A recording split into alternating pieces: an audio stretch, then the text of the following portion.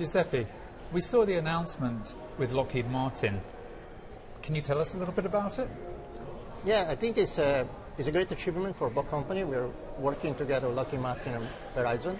What we are doing is we are integrating a military version of the 5G technology together with tactical, making seamless talking, tactical, and 5G. That's actually is meant to cover the gap that today technology has in terms of performance. 5G technology is much more performant. It's 10 times faster than any tactical technology, so this will improve dramatically the situational awareness. That's really interesting. So you're repurposing almost 5G as a solution for military applications. What type of systems will 5G be used in? Actually, the beauty of 5G is it can be used across the entire military domains, from strategic base, forwarding base, to tactical domain, because of the power of the technology and the flexibility of the technology itself. So today we're working on what's called hybrid base station, Verizon, but we are planning to work and to move more and more to the battlefield. How big a deal is this for Nokia? It's a big deal, not only for Nokia. I think it's a big deal for the entire defense industry, because, as I said before, we're introducing a technology that is by far more advanced than the traditional one to cover a gap that exists today. Think about the capability we're introducing that will be able to connect the sensor, the robots, the drones to the artificial intelligence. Sensor, robot, drone need high bandwidth. Artificial intelligence is able to work on the data that are coming from the edge of the network. What is the missing link is a high bandwidth connection that connect the two. So that's really a game changer. Giuseppe, do you have to do work to 5G to make it fit for purpose for these new military applications?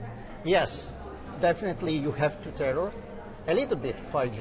It's been spent hundreds of billions to develop, so we need incremental investment that are marginal compared to the one spent, because of the different use case of military. So you need lower power consumption, a different form factor, specific feature, but as I said, it's a marginal investment, and the result will be a technology that revolutionizes the way we do communication in the battlefield.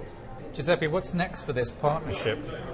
Well, as I said before, this is just the beginning of a collaboration, and we are really proud of having such a partner with us, because 5G is very flexible and can be used in multiple use cases. So we are analyzing some in this partnership in this moment, but we have planned to apply technology, the 5G technology, almost to all the telecommunication use case, with the impact of a really tremendous improvement of the capability in the field. Lockheed Martin is a huge company. It's an American company. Are you seeing other companies and other militaries starting to adopt 5G as the lingua franca of the battlefield? Well, 5G is, let me say, like a buzzword today in the military field. Everybody talks about 5G. It's difficult to develop 5G with the level of flexibility that you need to adapt to the military case. And I don't think all the company will be able to do it. Only who has really developed the code for the thousands of service provider, billion of customers like Nokia can really define and create a protocol that works in the military field.